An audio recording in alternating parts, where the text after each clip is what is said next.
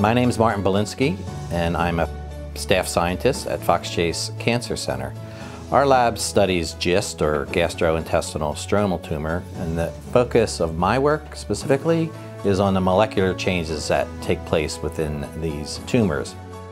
Over this last year, with the generous help of the GIST Cancer Research Fund, we were able to publish a study in BMC cancer that describes the whole exome sequencing of unusual GIST. This GIST did not have the changes in genes such as KIT that are found in most GISTs. What we did find was this GIST had defects in a gene known as NF1, which stands for neurofibromin. Now, GIST can be found in people with an inherited syndrome that's known as neurofibromatosis, but this was not the case here, as this individual did not have the syndrome. This finding was important as NF1 mutations in patients that do not have neurofibromatosis had never been reported in GIST. In those GIST that are lacking the NF1 protein, we're now trying to understand the other molecular changes that have taken place in those tumors, how those changes affect the tumor cells, and how we can use this information to better treat these patients.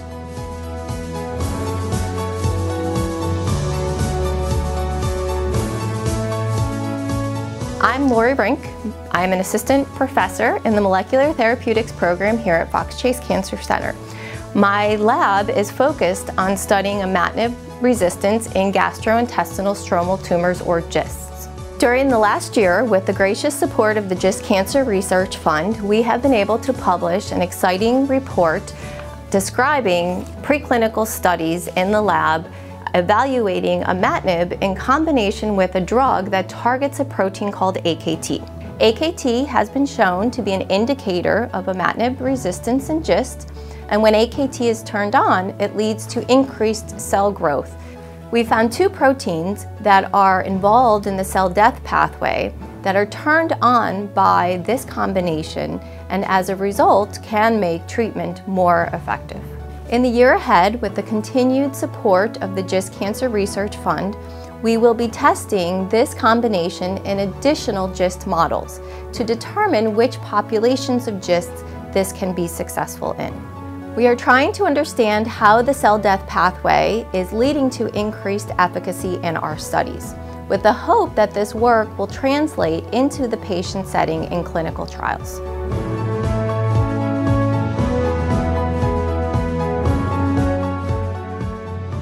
Dr. Margaret von Maren. I am a professor in the Department of Hematology and Oncology at Fox Chase Cancer Center. I also direct the sarcoma service line here, which means that I run the clinical services and am in charge of the clinical trials that we do for our sarcoma patients. And a large number of our sarcoma patients are GIST patients. I see many patients with GIST at Fox Chase in my clinic. Many of them have received standard treatments and need new options because their disease is still growing and they're still feeling well and want treatment. I spend a lot of time doing clinical research and testing new agents for GIST patients. One of the most rewarding has been a study that looked at a drug called lincitinib in a group of patients who don't respond to typical treatments. And this work was very rewarding because it came from preclinical studies done by Dr. Rink here at Fox Chase. In the next year, I'm very hopeful that we'll be able to write and start a study combining an AKT inhibitor with Gleevec for patients who have advanced disease. For me, this is the most rewarding part of my job, where the laboratory studies that I've seen develop over the years now can come into the clinic and see if they can benefit patients as well.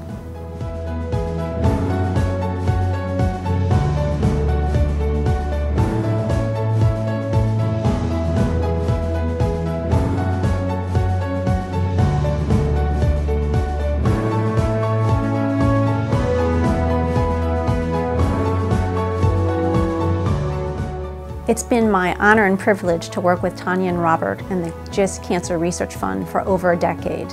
Their support of over $1 million to our laboratory efforts has been invaluable. It's really led us to be able to do things we wouldn't have been able to do otherwise. Thank you so much for your efforts.